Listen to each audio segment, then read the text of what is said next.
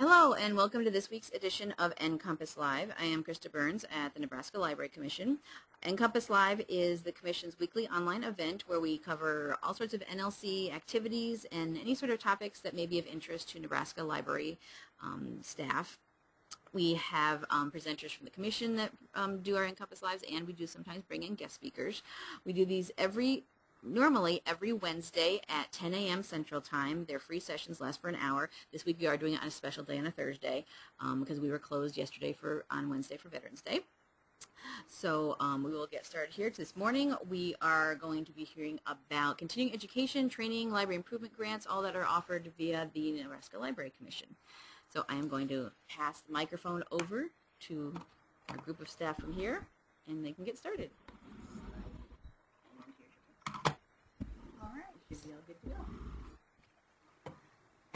Good morning. My name is Kathryn Brockmeier. I'm a research analyst here at the Nebraska Library Commission. And I will be bringing us through the majority of this PowerPoint presentation and information. I am joined today by Laura Johnson, the Continuing Education Coordinator, and also Richard Miller, the Library Development Director, and they will be available to answer specific questions that you might have that I would not be able to answer because they might be specific to the grant that you are applying for or thinking about applying for. So welcome, and just a little bit, okay, just a moment here. Okay, so welcome to this webinar. So good to have you here. Perhaps your role in your library is as a library director or maybe library staff. You may be a trustee or a members of your Friends or Foundation board. And the biggest part of your credentials to writing a grant should be courage. That's why I have the badge of courage up there, because it does take courage to tackle writing a grant, especially if it's your first time. So I hope you're able to hang in there with me for this presentation. And then if you do have questions at the end, we'll do our best to answer them. If time does not allow, then you can also send emails specifically to either Richard or Laura or to me, and we'll do our best to help you out. I tried to star all of the cities where the people had registered, so if your star's not on there, I apologize. And I tried to get it as accurate as possible for the geography of Nebraska. So there you are. Let's start with the online information. Sorry, one moment. We're going to start with the online information. And these are the website addresses. And so you can look at the general. The first one is the grants for library development. The second one is the continuing education grants. And the third one is the LSTA grant, but that has been renamed to library improvement grant. So you see those three addresses there. And be sure that you read very carefully through the information presented on these pages to be in compliance with the requirements for each of the grants. In general, we're going to talk a little bit about NLC grant guidelines. There are various libraries that are eligible, and there are some libraries that are not eligible. We'll talk about those in a second. And each of these two grants, you might be here to learn about one or the other, and I'll try to address both of them, or you might be here to learn about both of them. But they have purposes and activities or priorities, and then they talk about the type of support that they offer, and they have separate deadlines, and you need to pay attention to those. Please note that the unicameral will be meeting in a special session in November, and it is expected to approve budget cuts to our state agencies. So the amount of money available for grants is likely to be less, but we will inform the community of any such reductions as the information becomes available. So eligible entities for CE training grants, accredited public libraries, and you may be in conjunction with a recognized community organization or agency, but the accredited public library must be the lead on the grant application. It also may be a group or consortia of public libraries. It may be a regional library system or state-run institutions, and you can get the complete list of state-run institutions on the website. For library improvement grants, again, accredited Nebraska Public Libraries, identified institutional libraries, Nebraska Regional Library Systems, and again, other organizations can partner with an eligible entity for purposes of submitting a grant application for a collaborative project. Let's talk about the priorities of each of the grants. For the continuing education and training grant, the primary priority is to assist Nebraska libraries to provide improved library services to their communities through continuing education and training for their library personnel and supporters. Please keep that in mind as you're thinking about the program that you wish to have, the program or activity that you wish to have funded. Library board members, volunteers, and advocates and other supporters may be included in the training as appropriate. So you do see the eligibility there as well. For library improvement grants, the priority or purpose is to facilitate growth and development of library programs and services in Nebraska public and institutional libraries by supplementing local funding with federal funds designated for these purposes. Additional priorities for the CE and training grant, applications from libraries cooperating with other libraries or entities will be given first consideration, and also applications from libraries which have never received a continuing education and training grant will also be given preference. That is under the continuing education and training grant. What types of support are available for each of these grants? For the CE and training grant, projects which develop the knowledge and skills of Nebraska library personnel in furtherance of the institution's mission. And by institution, I mean the library's mission. Yes. Not our mission, but the library's mission. And a range of awards from $250 to $5,000. Please note that you cannot request the cost of academic education for individuals or the cost of attending statewide professional conferences. Please note that's statewide. For the library improvement grants, you must address one or more of the 6 LSTA purposes, and that is available at this web address. And the minimum grant award is $500. Right now, there's no cap on it because we're still waiting to hear about funding. Deadlines, please note that these are separate deadlines. The continuing education and training grant is available already. It is due in about a month, and the recipients will be announced about a month later. The library improvement grant is already available. It is due January 6th of 2010. The recipients will be announced about a month later. Because these are two different grants with various distinct requirements for each of the applications, I'm going to talk about 3 major principles of writing a grant application that you should be able to apply to your specific grant. And the 3 organizing principles that I'm going to talk about today are program, marketing, and the financial. So the first one that we're going to look at, the first component, is the program component. And if you look at this, there are 6 parts to this principle. And if you address each one of these, you should be able to plug them into the requirements or the questions that are asked of you for either the continuing education and training grant or for the library improvement grant. And they are the problem statement or need statement, your goals and objectives, your methodology, how you're going to carry out your goals and objectives, a publicity plan, an evaluation plan, and an impact statement. So the first thing that you might consider writing or thinking about is your rationale. why are you doing this? Not why are you asking for the money. Why do you want to do what you need to do to get funding? And you need to be able to substantiate that. So you're showing a need.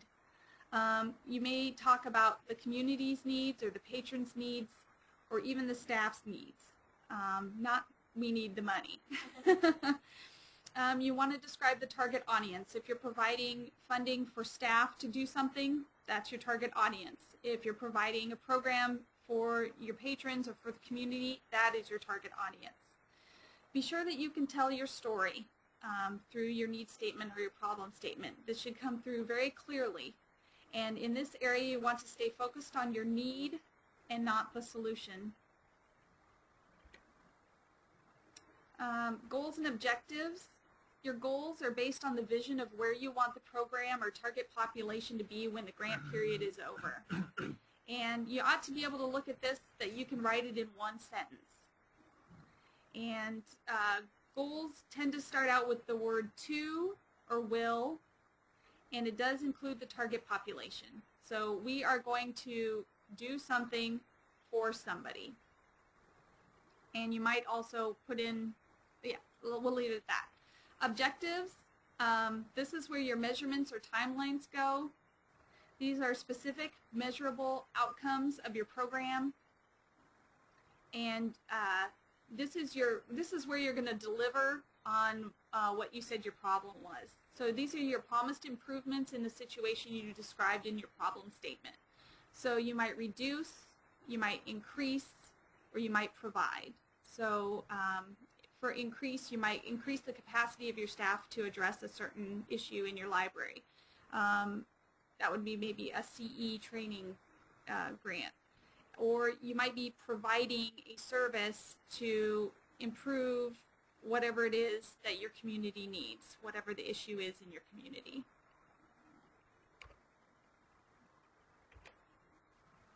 Another section that will be asked of you in various ways in the two grants, and again, they might be asked in a slightly different way, but if you prepare this, you will be able to figure out where to plug it in. Or if you go ahead and look at the grant applications, I did ask that you might print some of these out so that you can take a look.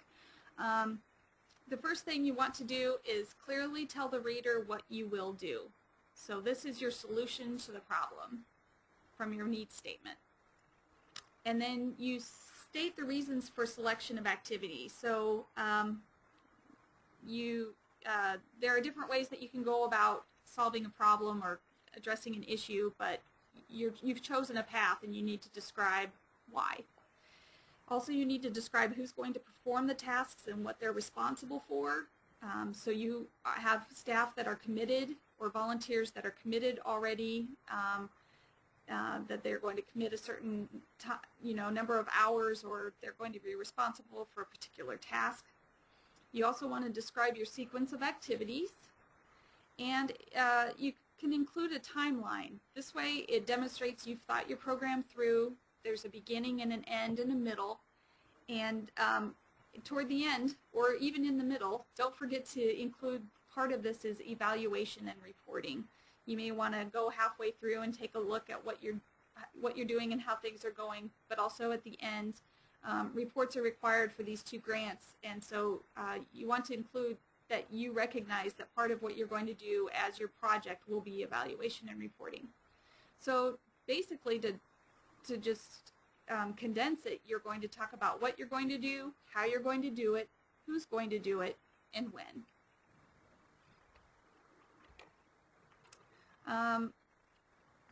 A publicity plan, it's also might be called communications, how you're going to communicate, depending on which question you're answering, whether it's for the CE grant or for the Library Improvement Grant. So one thing is, how will you communicate with your target audience? Also, how will you promote your program or service to your target audience? And that might be marketing or promotion. And then another part of publicizing is, how will you let others know about this program or project? Are you going to advertise? Are you going to send out press releases? Are you going to present at Kiwanis? These sorts of things, because the community needs to know that you're improving something at your library. So those are 3 components that you might address in your publicity plan. And then what I've already talked about before, which is definitely asked for in each of the grants, is evaluation. So how are you going to know if your program or the training that was provided was effective? And this covers outputs, outcomes, and process. Outputs are numbers, so how many participated or how many classes were offered, this sort of thing. Outcomes is more of an impact. You know, how did this affect the community? How did this affect the library? And then also the process. How did it go for you? How was, you know, what are your lessons learned from doing this?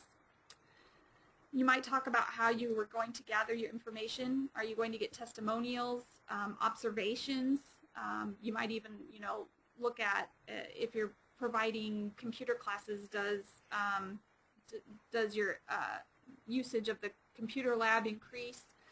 So that might be pre and post testing as well. So you might, if you're offering a class, give them a baseline, and then at the end of their class, find out how much they learned by doing another post-test. Interviews, activity logs, and performance reports. And so one way to look at what you're going to say you're going to do is to see what is required of you for your final report. And each of these grants does require a final report, and they do give you guidelines. So you might just follow those guidelines and address them in your grant application. That is one way to easily outline the evaluation section of your grant application. An impact statement. This illustrates the impact your program will have on your staff, on your library patrons, on your community, and how is this project significant or unique? What makes your project stand out? And how is this addressing issues in your library or community? Again, this is where you look back at your needs or problem statement. And can the funder's money make a difference beyond the library? This is where outcomes come in. Impact is, we'd like to know beyond the life of, no, I shouldn't say we, funders like to know that beyond the life of the program that something is going to continue past the duration of what they're funding.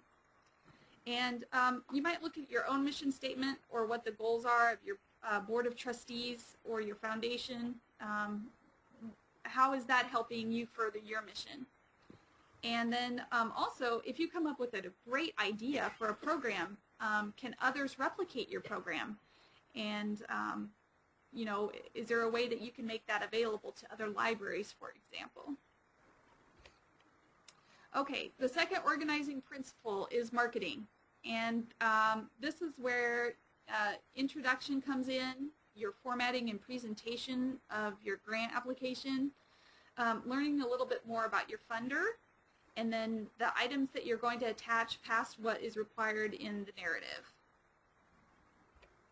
So the first thing is an introduction, and I looked at the grant, each of the grant applications for the CE grants and for the library improvement grants, and they don't exactly ask for an introduction. In each of the paragraphs they ask for some description of what you're going to do, but if you want to do something like include a cover letter, this is my suggestion. This is not what they have recommended. This is just something that I want to for you to think about, because it helps you focus what you're going to write about in the body of the application. You might introduce your library. Of course, the Library Commission ought to know a little bit about every library, but this is where you can kind of toot your own horn. You might talk about your organizational background. You might share if you have a mission or vision or purpose and the goals of your organization. You might describe some of the relative library programs that you offer or previous training that your staff have received. You might talk about your patrons or your staff in general. This is where you might talk some about your collaboration. There is a place where you can talk about partners if you do have partners in the application, but this is a place where you might introduce your collaboration, and you want to include your volunteer core there. If this is a cover letter, you want to make it short, interesting, and free of jargon. So make sure that you're using terminology that is straightforward. And then I wrote in here that you may add a summary here, and we're going to talk about summary in the third section, but and I'll allude to that again. But again, a cover letter is perhaps a great way to, you can add it as an attachment, but it is a great way to, basically like an abstract, you summarize everything that you've put in your grant application. You may want to write your cover letter last. That's or at least the part on this part right here, the introduction, you may be able to write toward the beginning of preparing your application, but the summary you're going to want to do last. Okay, funder research. So the Nebraska Library Commission is offering funding, and they have clearly stated what their priorities and their goals are, and so you want to make sure that this funding is a good match for what you're trying to accomplish. So check out their missions and their goals, their priorities, and you want to be able to clearly show that you are trying to match their funding with what you're trying to accomplish. This is, again, see under marketing. See, this is still under the organizing principle of marketing. Also, part of the organizational principle of marketing, again, there's your cover letter where you can shine through your letters of support or your partnership letters if you're collaborating. There might be a certification statement, and again, that's where you need to clearly read through the requirements for your grant. I know that there is a certification statement that is required for the library improvement grant if you are seeking funding for computers that are attached to the internet. So you need to read all the fine print on the requirements for your grant application. There may be a signature page if required. Again, read that carefully, especially I think on one of them, if you submit it online, you need to print out a signature page, fill it out, and have it signed and mail it in. If you're looking for supplies, if you can, because you're going to be creating a budget, you need to show where you got your numbers. So you may try to get estimates from your suppliers so that you show justification for your budget. You may also want to list the materials that you hope to purchase. So perhaps I should have listed that above the estimates. And then if you're contracting with personnel, so say somebody who's going to come in and do training for your staff, you may want to give a resume or background of them. Or if you're bringing somebody in to provide a program in your library, you may want to talk about their background as well.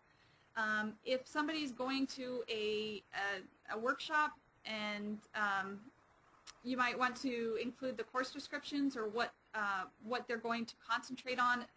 If it is a workshop or conference that hasn't been published yet, please do look at previous conferences so that you have an idea of what's been offered, what they're going to be looking for when they do attend the conference. Okay, that was marketing. Now we're moving on to the third component, which is financial. And in the financial section, it is asked different ways in both of the grant applications. But one of the things that you want to look at is the project budget, which is where you've condensed all the numbers and you either put them into a table or you outline them very specifically. You give the number and then you briefly describe it. But then you have the budget justification or narrative, and this is where you write the story. You say we need X amount of dollars to provide this and why. And then you talk about sustainability. So for example, if you are purchasing something, how are you going to maintain it for the life of whatever it is, or how are you going to continue a program after the funding runs out. Also dissemination, how are you going to share what you have accomplished with other people, or maybe you would like to give a workshop at NLA, NEMA, or you might submit an article for your regional systems, regional library systems newsletter, or you might be writing an article in the newspaper, your local newspaper. So how are you going to disseminate what you've accomplished or what you have completed? So the first component of this financial principle is the project budget. And again, this is where you link your dollar amounts to the components. So what and who that show up in your actions, tasks, and activities that you already wrote out. And so how much is that going to cost? So for example, salaries and wages, your staff and personnel, your volunteers, and don't discount the volunteers. Be sure you're including them if you're planning on using them. And then contracted services. You can also include your benefits, and you'll see that in the components of the 2 grant applications that are dedicated to this project. And please note, I mean dedicated to this project. You have somebody specific in mind, or you have maybe not a person, but you have a job that needs to be filled, and that it is specific to this project.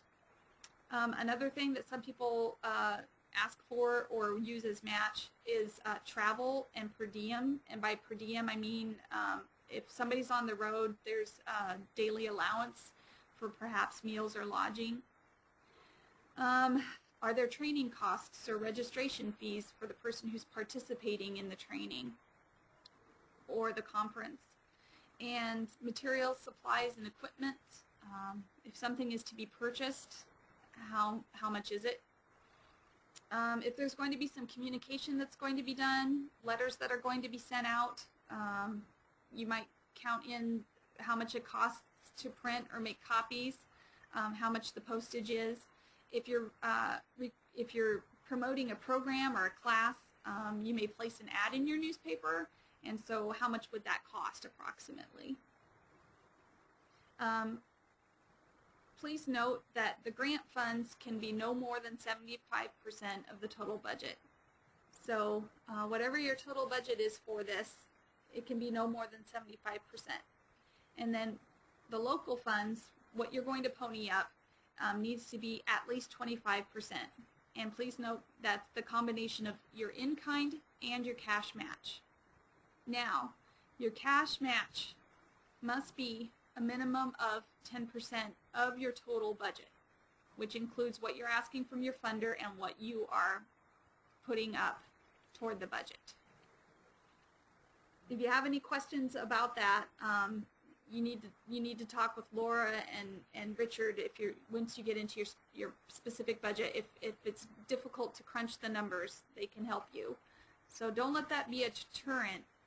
You just need to please feel free to talk with somebody about it, so that you make sure you're really clear about what that 10% means, because that tends to be one of the biggest questions when it comes to preparing the project budget. So here's an example. Let me see. Here's an example of a budget. Perhaps you want to provide job search assistance to your patrons and your community, and so there's somebody on staff who is going to help prepare this class, get this class set up, work with a contractor.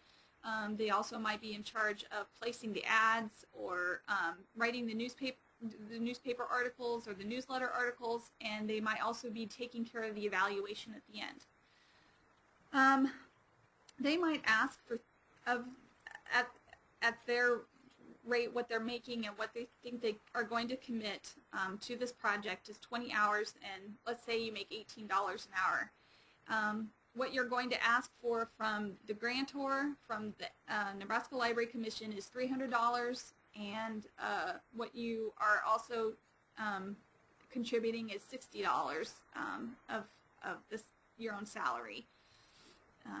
And then let's say you're going to hire somebody who's going to come into the computer lab for, let's say, 20, they said they'll come in for 20 weeks, and they'll provide, they'll be open 2 hours, they'll be available 2 hours a week, so that's 40 hours, and what they charge is $20 an hour. That comes to $800, and you are asking the Nebraska Library Commission for that. And then perhaps you have volunteers who will come in for half an hour for each session and help get people signed in and set up on their computers, that sort of thing. It's 10, so that's 10 hours, and there is a standard for Nebraska, and it's approximately volunteer hours are worth $16 an hour. And if you need the specific link for that, you can contact me. So that turns out to $160, and that does count as your match because it's worth something.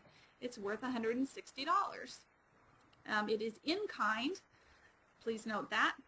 Okay, so printing, maybe you want to make 25 posters that you are going to put around town or in your region, and you've talked with the person who is going to do your printing for you. Maybe it'll be professionally done and they charge $1 each, or maybe they give you a discount and it's going to come to $1 each. And you have found somebody who is willing to write you a check for $25 to help cover the cost of your printing. There's your cash match. And then say that these classes, maybe it's a this is a class of 2 10-week sessions or something to that effect. You need 20 workbooks because you estimate that you're going to have 20 participants, and they're $7 each. Perhaps your friends or foundation or your Kiwanis or somebody writes the check for $140, or you're able to find it in your own library budget. And so that is also considered cash match. So when you add up all of the cash and the in-kind, it comes to $1,485. That is your total budget. What you're requesting from the funder is $300 plus $800, which is $1,100, and you see that that's 74% of your total budget, which is under the 75% that you can request. Your total match is 25 plus 140 plus 60 plus 160. So those last two columns, that comes to $385, or 26% of your total budget. So you have to have a minimum of 25% be your match, and you made it because you're at 26%. Your cash match, the far right column, oh sorry, the middle column, $25 plus $140.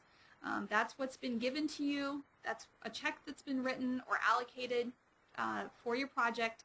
That comes to $165, and 165 divided by 1,485 is 11% of your total budget, which means you've met the requirement for a minimum of 10% cash match. Here's another one. You're going to send one of your staff to a leadership institute. They're going to MPLA, and it's in Colorado. So they need to drive out there, and because there's, they might be staying overnight, or see, they're taking a private car, something to that effect. I estimated how much it is to get out there and back. At 860 miles, you'd have to figure out what your mileage would be at 55 cents a mile. And the total is somewhere over $400, so $473, let's say. And of that, you're going to ask about half or a little over half from the NLT, and then somewhere you're finding $205 either from your foundation or your friends, or someone in town is graciously, or maybe you wrote a little grant to your community foundation asking for this money to send one of your staff to MPLA. So they've got to drive out and they've got to drive back, and here's that's the per diem, which is the daily allowance. So they're not staying overnight in a hotel, but you estimate how much the meals are going to cost on their way out and on the way back. At $30 a day, that's $60, and you're requesting that from the Nebraska Library Commission. Then the institute that you're going to has a registration fee, and the registration fee for MPLA members is $450, and so you're asking for that from the NLC. And then to belong to MPLA, it's $55. And so this person will have a 1-year membership in MPLA, and perhaps you found the funding from a grant, or you found some funding from your budget or from the foundation. Somehow the money you're providing is the $55 for the membership. So your total budget is a little over $1,000. What you're asking from the funder is your first column, 268 plus 60 plus 450. Your total match is cash. Actually, it's $260, and that makes 25% of your total budget. And your cash match is all of that. It's actually $260 or 25% of your total budget, which is over the 10% required. And you can move some things around. As you see, I split up the mileage. When I first looked at this, I tried to figure out what is 25% of the total budget. And then I figured out that the commission would be able to provide some of that, and that your library would be able to provide some of that. So again, if numbers are not your thing, this is where your phone call comes in. This is where you call Richard or Laura. The budget justification or narrative, there is a place for each of these applications that ask you to write out what the amount you're requesting, what the percentage of the total budget you're requesting. So it needs to be 75% or less. And then detail behind the budget line items. Talk specifically about what you're planning to do with each of these. And by that I mean whether you're asking it from them or you're providing it yourself, you need to address everything on this budget. You need to talk about the mileage, the per diem, the institute registration fee, and the dues. And on the previous one, you need to talk about your staff, your contractor, your volunteers, your printing, and your workbooks.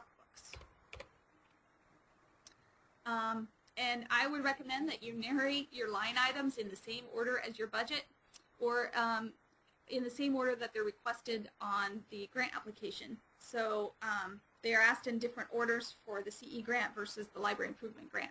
But if you can match that up, it makes it a lot easier for the grant reviewer. Sustainability, we're still under financial principle. The funding sources want to know how you're going to continue, maintain, or support your program after the funding runs out. So after the training is over, what's going to happen? Your staff is going to come back, and what are they going to do? After you've offered 20 sessions of job search, how might you continue to support this program even though you're not providing the class? Or are you going to be able to find some funding somewhere else? You've talked with somebody who said that they might be able to help you continue what you're going to do. Or are you going to, rather than use the contractor, find a volunteer? So another thing that you might look at is, can this program be replicated? So was it such a good idea that you'd like to share it with other libraries, that they might be able to use the same idea? And then another part of sustainability can be dissemination. So how are you going to share your information about the activities and results? Maybe you'll present at NLA or NEMA. Perhaps you will share this with your Chamber of Commerce. You might write an article up for the Regional Library System newsletter. Or you might try to run a series in your local newspaper. So those are just ideas. Those don't have to be the only ideas. Perhaps you have something else in mind. So you have completed all of these components. You've plugged them into the different places on your grant application. You found where those matched up for you, and you're at the end. And congratulations, you've done it all. You've done all of the components that you could, and so this is where you really know what you're talking about. You really can describe this in a nutshell. So I recommend, this is not required of the grant, but if you're going to write a cover letter and you've already introduced your organization, your population, all those sorts of things, I would recommend that you kind of create an abstract and talk about and summarize everything that is in your grant application narrative. So you write it last, you be brief, you grab the most significant sentences from each section of your narrative, and if you can write this, you know you have made your point, because in each section of the narrative, they should be able to get to the end of that paragraph and say, I get it. this is where you talk about your proposed initiative, your program design, plan of action, your problem statement, your goals, your measurable objectives, and your impact on your problem. So basically, this is a condensation of each section of your earlier part of your application. You should be able to make your point on each of these sections and summarize.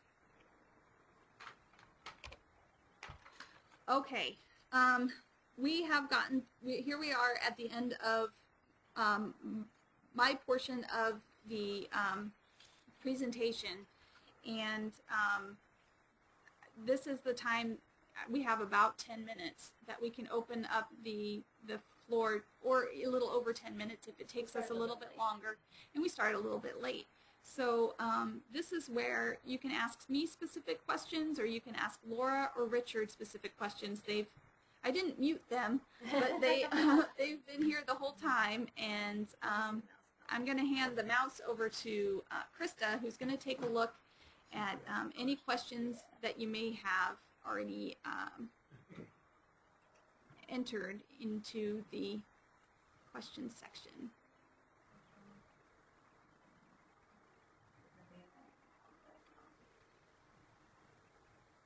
What I'm going to do also is, for anyone who does have a microphone, I'm going to unmute all of you guys who are attending. So if you do have a microphone, in a second, just feel free to use that. If you don't, just use the questions section of your GoToWebinar interface and type in any question you have there if you don't have a microphone of your own.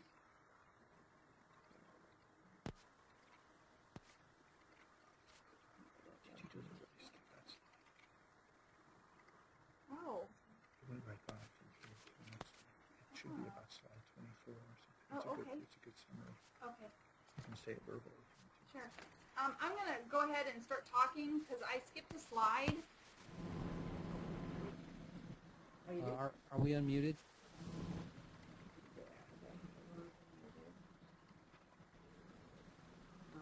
Okay, and before I open up the floor to questions, I do have just one more slide. Somehow I skipped it. Did you click on the... Is it going to go? Here we go. Oh, yeah, you can just go ahead and do that. This is under marketing. Yes. Formatting and presentation. Some of these are online applications, but you want to make sure you provide what is requested and you follow the directions. And you want to be sure that you're coherent and logical. So if it helps, have somebody else on staff read it. Pay attention to your grammar and spelling. What's recommended for the online applications is that you go ahead and do this in Word or Works and in some sort of computer application, and then you copy and paste some of that. You use bullet points. You can do that in your cover letter or in your attachments. However, you can't do bullet points in the online, and so what I recommend is that you do asterisks, possibly, to bring out your important points. And then be sure, now, Richard and Laura, just close your ears here, but speak their language. If they say they have a priority, you can parrot that back, because then they know that you get it. You understand that what they're offering matches your mission of this project. So use the funders' vocabulary. Go back to their priorities. Go to those 6 goals, those 6 LSTA goals, if what you're asking for is a library improvement grant. Look specifically at what those goals are and how they're worded. And if you find a perfect match, go ahead and use it. Say how you're going to do it, but this way it is very, very clear to them because you're speaking their language. Okay.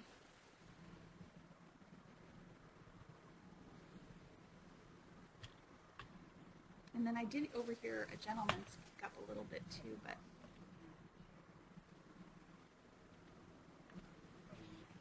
Are we unmuted? Yes, you are. Oh, okay. Hi, I'm Dennis Norris. I'm with Nancy Sherwood at the All Public Library in Red Cloud. How is everyone today? Can you guys hear me? Yeah. Yes, we can. Go okay. ahead. Okay, I have a question about the library improvement grants. I have a couple questions about them. One, the way I understand it, this is federal money through the IMLS, and that comes to the state, and then you guys administer the grant process. And because of that, would that not be affected by the current budget talks that are going on? What Rod Widener, this is Richard Miller, what Rod Widener has said is that depending on what kind of cuts we get in terms of state money, we may have to use some of the federal money that normally would go out in aid to help the operation here, and we just don't know that at this point. There's not a definite line between those two, depending on what kind of cuts come down during the special session. So that's all we know at this point, and it is really open. We have no idea what's going to happen with that session at this point. Okay. Okay, thank you. Well, the other question with the same grant opportunity is there, well, I don't even know if you could answer this at this point, but is there a maximum amount we can request or a cap? From the library improvement grants. That's correct. Yes, that is correct. Just remember, I know a little bit of something about your situation. Just remember that we no longer have any federal money for library construction projects, so just keep that in mind. That was a separate part of LSTA Title II some years ago, which the Congress saw fit not to refund. Would that apply to functional changes for people with, or I should say, construction changes for people with disabilities? Construction money can be used even for ADA reconstruction. That's unfortunate, but that's in the guidelines. So that means, so you're saying we do not qualify, correct? The funds may be used for that, right?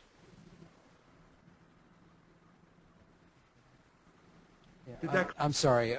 The answers are cutting out. I just want to make sure that we heard correctly that there are no more federal funds available for construction, even if it applies to those with handicaps. Is that correct? That is correct. Okay, thank you.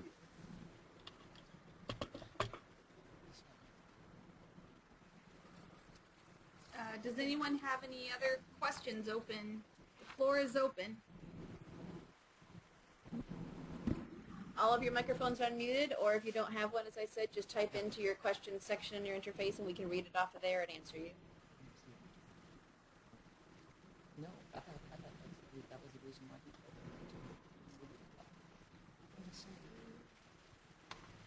Is there anything about my presentation that I can clarify for you?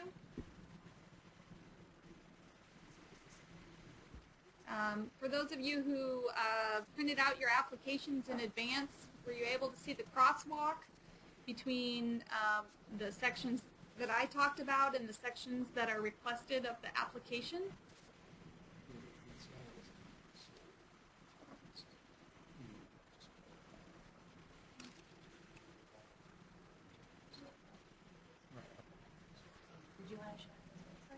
Sure. I can run you through the websites real quickly.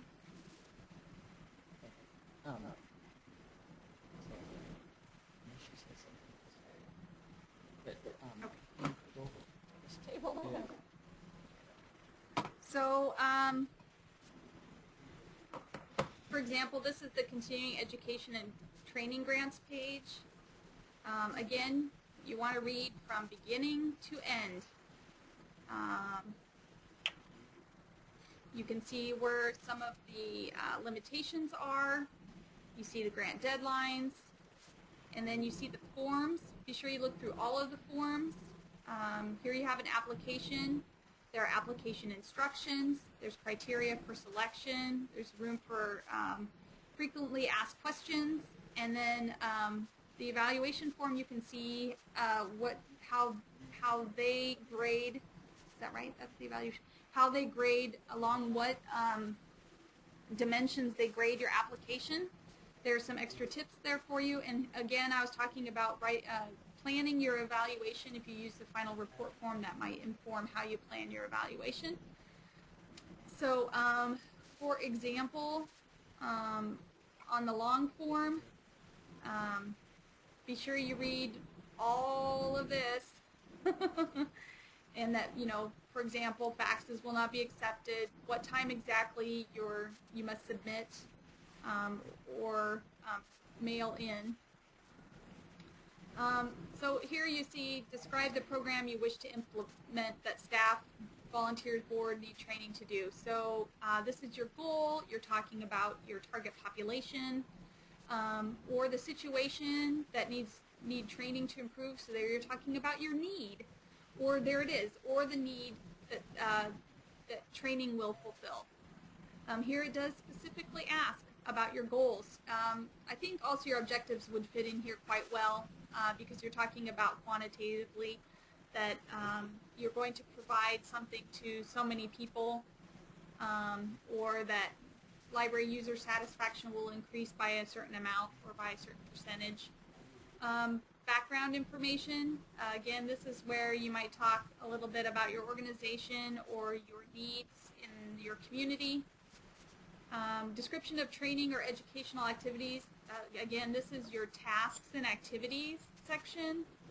I mentioned the timeline for completion of the project.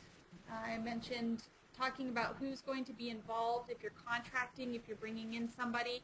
You can give, this might be the space where you can give their qualifications, that sort of thing.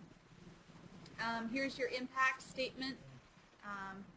And this should, I think, say users, target number of library users who will be impacted by this project. So a little typo. Here's your budget narrative. There is your budget. I'm scrolling down because I want to show you your budget first. And I would discuss your budget narrative in the order that these are requested right here to help them match those up. So be pretty specific about what you're asking for, and you can always talk with Laura about what you can ask for as well. She might say, well, you say you're going to do this, well, how are you going to pay for this other section? You might describe something else as well, something that you just didn't think of. She might be able to help you think of that. Also, there's your means of evaluation, your measures of success with both outputs and outcomes, and this is defined for you here. And this is where you meet your objectives. After you've written your objectives, this is how you're meeting your objectives. And here's your dissemination. Would you make a presentation at a state or system event or via teleconference? You're letting them know that you're willing to disseminate your results past to other libraries or to the general public. Real quickly, I just want to look at the library improvement grant. Laura, did you have a comment on this? I wanted people to understand that, number one, we really want to give you the money. Yes. We want you to have this money. We want these programs to be a success. But because we're responsible for the money, and because sometimes this is a competitive situation where we have many people vying for the same dollar, we have to make a determination of what projects we think are going to work the best. And what tells us that is if you have a very clear idea of what you want to achieve and that you can tell us what you want to do and give us enough details that we really understand what's going on. And we want enough description of your project to know that you've thought it through and that you seem to have a good enough grasp on the situation that you will be successful. Part of this is part of this is knowing the budget. Part of this is your description. And then, is it a good idea? But mostly we want to know you have a situation, that you have a plan to either ameliorate or improve or take care of or whatever, and you know how you're going to do it, you know how much it's going to cost you, and that's what we want to know. So it's not, it doesn't have to be scary, really. And we do want you to succeed. So if you have any questions, let us know.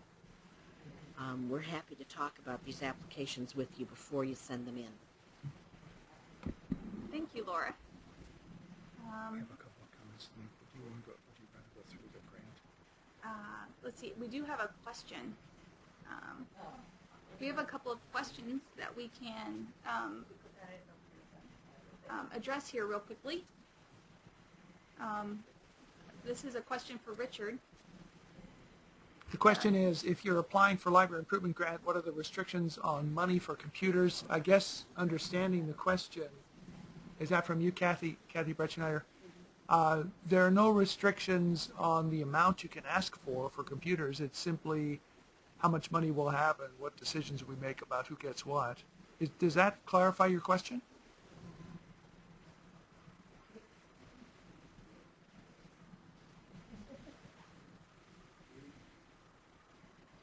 Well, you can let us know in the question section if that clarified for you, Kathy.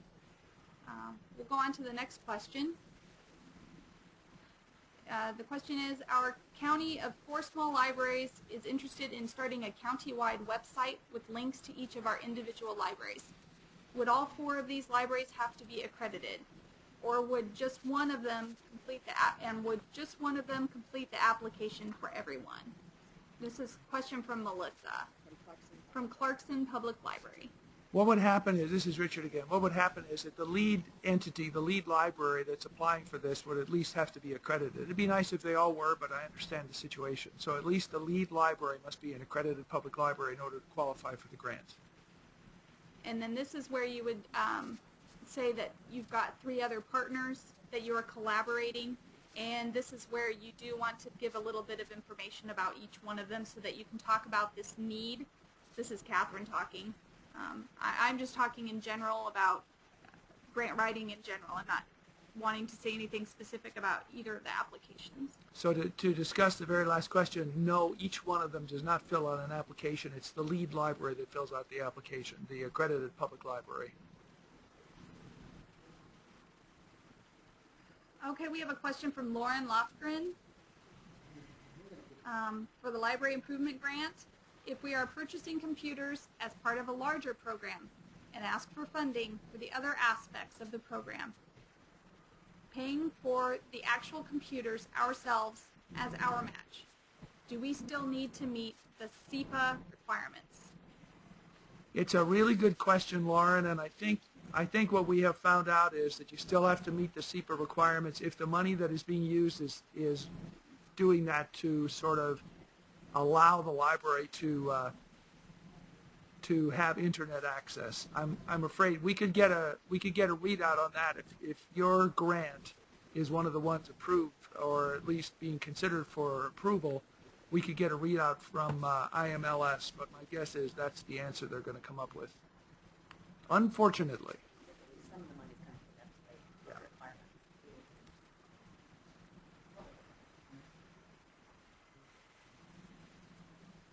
Michael says. And Michael Sowers for Lauren. Michael Sowers has... Actually, no, this is in reference to the previous question about the libraries having a group website. Oh, sure. Plinkett is a program that Michael Sowers is working on here at the Commission, helping libraries to get websites set up for themselves. So call the Commission 800 number, ask for Michael Sowers, and he can explain what that's all about, and he might be able to work with you on doing that website, possibly. As he said there, no promises, but give him a call and explain to him what you're up to, and he might be able to help you out with some of that. We have another question from Kathy. It says, I am wondering about the E-rate relationship involved with getting computers now.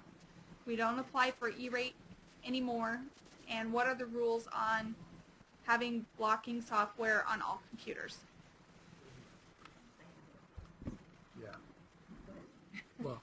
Well, Krista and I are both here. Krista's now doing E-rate, so I'll let her comment on that. Yeah, the rule has been, and is still the same, that if you do want to receive E-rate funding for any of your internet costs, you do have to have some sort of blocking software to meet the SIPA requirements on the computers. Yes, so that's true still of these funds too. right, and that would account for these funds as well, because it's all government, federal money. They all do the same requirements. Now there is also E-rate, just you said you don't apply for E-rate at all anymore. There is separate E-rate just for your reference that is just for telephone access, just for your phone, and that doesn't have anything to do with the computers, has nothing to do with SIPA. You don't have to worry about that, of course, at all. So you can just apply for E-rate just for your phone service and not have to worry about blocking software in your computers or anything, because it's two separate things. It's just if you want to apply for E-rate for internet, then you do have to have that on there. Okay, it's 10 after 11,